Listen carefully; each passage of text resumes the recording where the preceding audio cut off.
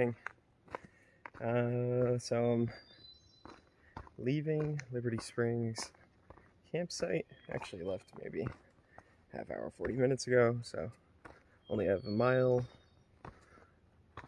or two down to the area I'm gonna get picked up. So I am gonna go into Lincoln and stay at the Notch hostel. They're gonna do a shuttle. Oh, some nice birds like right around me, you can probably hear. Yeah, so I have one update. I lost my my tripod, so I think I might have lost it on Franconia Ridge somewhere, just setting up so many shots, and yeah, I think I might have lost it up there because it was not with me this morning when I was packing everything up. So tripod's gone. So gonna have to try and figure out how to get another one because it is really helpful. Also, my shoes are absolutely falling apart. Now, not only the sides, but the bottoms. Hold on, I'll show you. Like, they're gone. So, I think, again, because my new shoes are in Glencliff, it's like 20 miles away. I'm just gonna, when I'm in town, try and get some like shoe glue. I guess they make that at one of the outfitters. So just something to last, like it needs to last like 2 days. I think I can do that. Yeah, so I'm just rolling with it.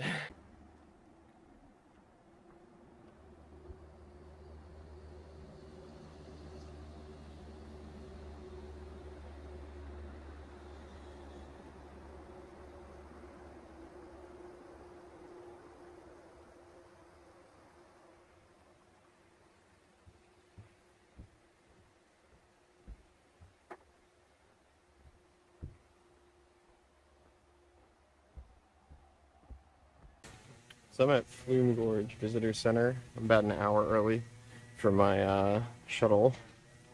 This place is incredibly built up. It's like a series of waterfalls and whatnot, and it costs like 20-something bucks to get in. I just walked past the ticket thing though, so I don't know if I can get in, but this has a feel of a place where there's not a lot of thru-hikers. So I'm gonna go in and check it out and just see what I can do here. If I have to wait on the sidewalk, then I will. Also gonna follow your information. Yeah, like my best life. Oh yeah, they have like some of the best like famous sandwiches. I really like their spicy tuna. Ooh, so I've had a lot of tuna, so I feel like they're probably understandable. But yeah, they have like breakfast sandwiches. Oh yeah, I've been craving. So I'm in the Notch hostel. Very nice. You can see little kitchen, or dining room, with like sodas, frozen pizza, ice cream, some like great New Hampshire artwork. Places to store your food, so that's all my food. Hiker boxes, which, yeah, other food that I could take. Cooking area. Fridge, so I got a bunch of like produce and salad and stuff, so I'm gonna eat that. Yeah, super nice so far. I'm gonna go get loaner clothes and then take a shower and do laundry. So I don't know if I'll get a chance to record, but this is like the bunkhouse. I'm in the Kinsman room and I get this bunk right there, this bed right here. Yeah, pretty simple, but there's AC, plenty of chargers, which mine is kind of plugged into. And yeah, everything's clean and great, and yeah, loving this place so far. So there's still like no one here, so I'm gonna record my lunch, which I got at Price Chopper. So I got a whole thing of salad, a full loaf of Italian bread, some like salami, cold cuts. If anyone knows me, they know I love seltzer, so I got seltzer in the biggest mug I can find with ice and Ken's Italian dressing. So I also got like a cucumber, some more tomatoes, and an apple. So I'm like polar opposite of on trail. I eat like trash and then I try and get to town, and I think my strategy is to eat a little bit better while I can. Alright, so I usually don't give like any town footage at all, but here I am. Outfit. I got some like nice sweat shorts, little tie-dye too. I think the best piece is this sweet backpack. So I'm in town, obviously on the bike. I mentioned before that my Sawyer filter cracked, and I'm at one of the gear shops in Lincoln, and they had a Sawyer in here. It's just missing the O-ring. So I have like 2 of these, and I'm just gonna bring it back and put a new O-ring in it. I think that's why it's in the box. So yeah, I was just back flushing mine. It cracked the housing and it leaks. So the new one is 45 bucks, and this was free. So if it doesn't work, I can always get another one, and my filter actually does work. So yeah, good find.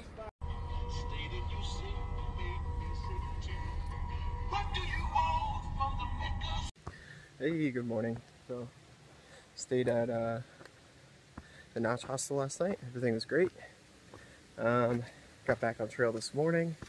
Been hiking with this guy Jelly all morning. He's from Massachusetts. We are hiking up to what's the name? Lonesome Lake, huh? Trail has pretty much been like gorgeous waterfalls the whole time, just like that. But this is my last hut in the White Mountains, so you probably know that I've thoroughly enjoyed the huts here. So I'm gonna make this last one count, eat a ton of baked goods and coffee, because it's still early and it's been 2-ish miles and I have not had any breakfast. So I'm gonna go in and just see what I can eat and enjoy the very last hut of the White Mountains.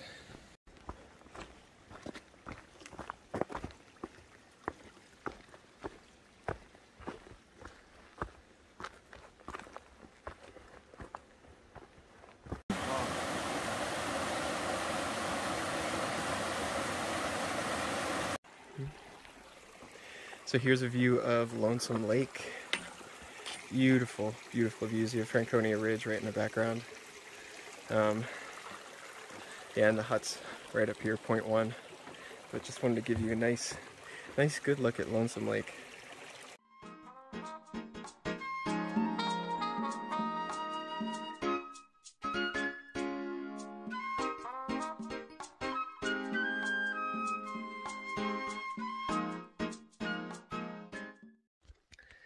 So just leaving Lonesome Lake. Probably had 5 or 6 baked goods, 2 cups of coffee. So I think I thoroughly enjoyed my last hut. So thankful that those things exist. Like, they really give you those huge calorie bumps when you need it. Like Madison, Lake of the Clouds, Mizpah, they're in the right spots. Even, you know, Galehead right before you hit Franconia Ridge. It makes doing the White Mountains a lot easier. So my tip to anyone watching this who's going to do an AT hike, make the most of the huts, eat the food, spend money there. It's tough to stay, but if you can do work for stay, do it. But at the very least, just go in and eat the food, get the calories. Let's see. I think I mentioned in my last video yesterday that I lost my tripod on Franconia Ridge, so I don't have anywhere to set up a tripod for like certain shots. You probably can tell that I'm using a tripod. Sometimes I do these walk and talks with a tripod, so I'm just holding it, so you're gonna have to forgive me until I get a new one. Other gear that I've lost or broken on the trail so far, just to recap. First to go was my inflatable pillow. That popped. It just like slowly leaked and deflated. I wound up just throwing that out, and now I just use my clothes as my pillow and wrap them in my puffy jacket as a pillowcase. And it is a better pillow, I think, than an inflatable. Those things are not that comfortable. So between the clothes wrapped in a down jacket and the sponge, great pillow. So that was actually weight savings. Tripod lost. I broke my filter and found one in the hiker box yesterday. Other than that, I mean, my shoes are absolutely falling apart, but I used some shoe glue. I think that's what it's called, shoe glue. It's like a brand. And I glued like some of the grippy stuff on the bottom back, and it's actually holding. So I'm hoping that holds all the way to Glencliff, because that's where the shoes are. I haven't had any other like big time gear failures. Everything else has been pretty good.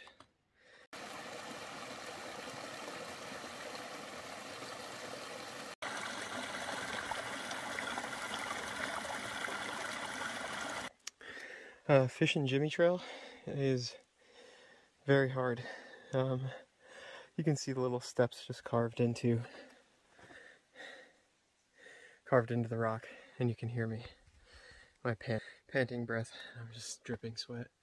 Yeah, this trail's tough, and it's incredibly humid today. I don't think I've mentioned the weather. The next week, it's a good chance of rain every single day.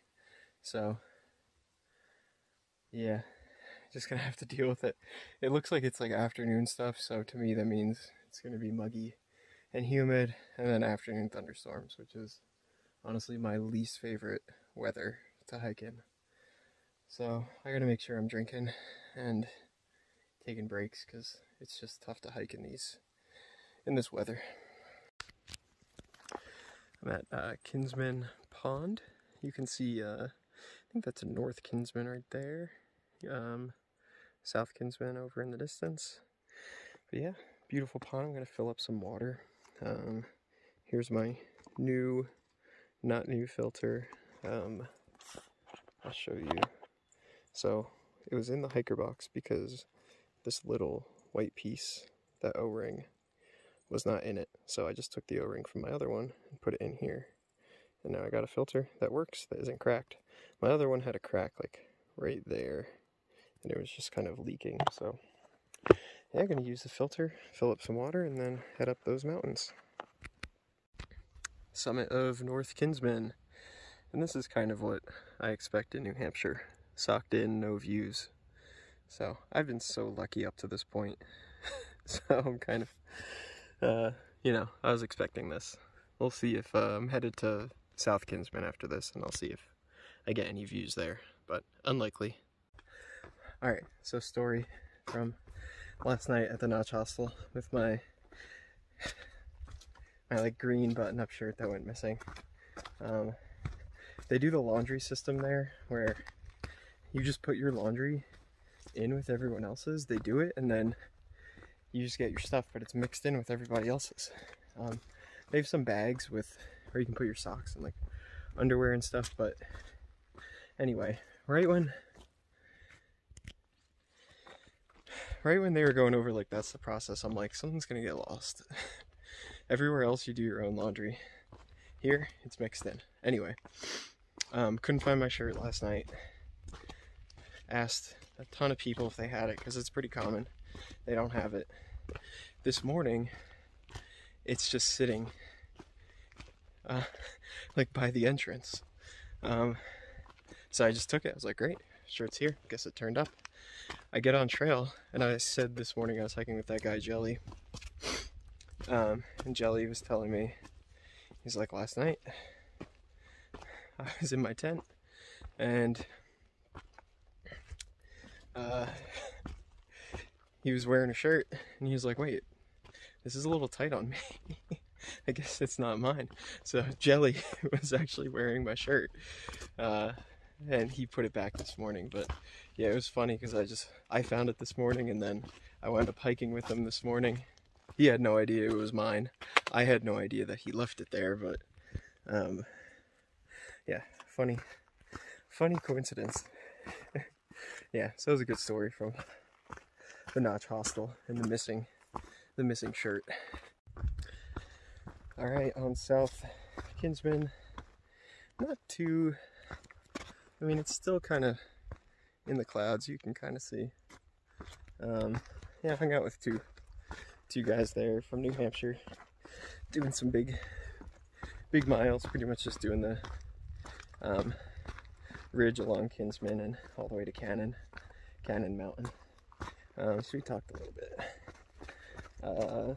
But yeah, I'm like a few miles from Eliza Brook shelter. I'm gonna make a call there. If it's rainy, I might stop for the night. If it's not rainy, I might push on. Yeah, I'm still feeling good. Got plenty of food in me. Should probably keep going, but we'll see when I get there. So this is actually a pretty cool shot. Coming off South Kinsman. And I'm just turning, and this cloud right here is just coming like right in. So I'm like pretty much in the cloud, right in the weather that's kind of rolling through. Yeah, it's been so clear that I haven't really had some in the clouds days, so this is kind of nice. All right, so another example of why this section is hard. Like, this is why you go slow in New Hampshire. Look at that. Just wet rocks, roots, all the way down. I mean, you were going so slow here, just trying not to fall over, slide, turn your ankle, or worse. So this section from South Kinsman to Eliza Brook is pretty treacherous.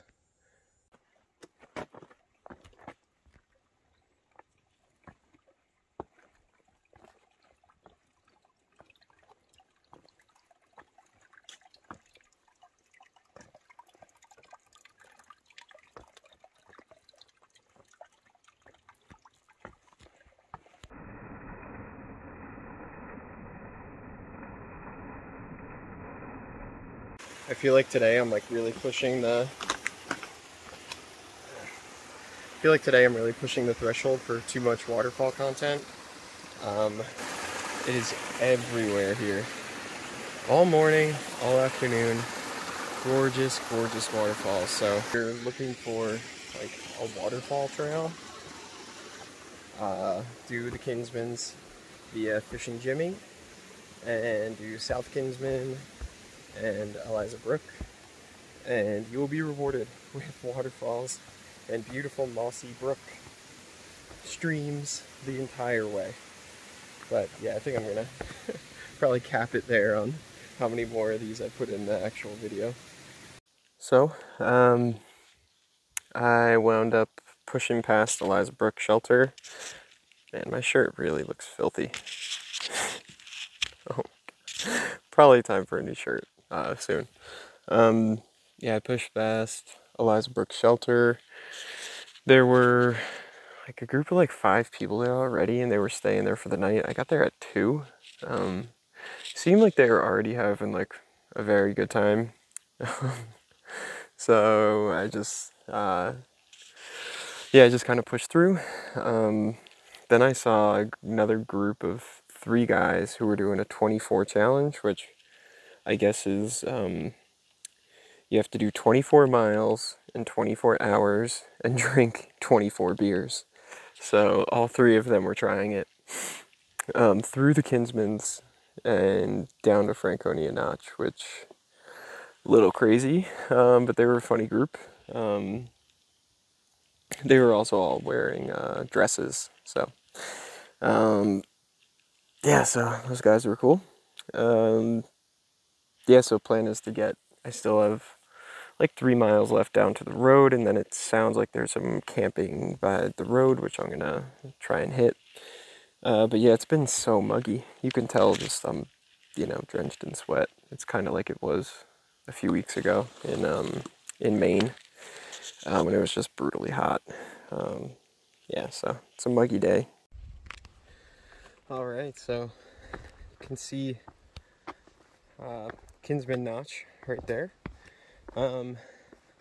Yeah, I guess I wound up doing a notch to notch, Franconia to Kinsman. I think it was just over 15 miles and I don't know, 5,000-ish feet of elevation gain, over 5,000, and then like over 4,000 feet of loss. And of course, I was definitely getting a little frustrated towards the end because I knew I had like 1,000 feet of loss, and I don't know why I expected it to be gradual, but never expect that in New Hampshire. Of course, it was 800 feet in under a mile straight down. So, yeah, I was definitely getting a little frustrated, and yeah, I just can't do that. You just gotta accept it. That's just the way that the trail is around here, and it's not gonna be easy. It's not gonna be gradual. It's gonna be steep up, steep down. But I think I only, you know, have Moosilauke up and down tomorrow, and then it shouldn't really be that steep for a while. But we'll see.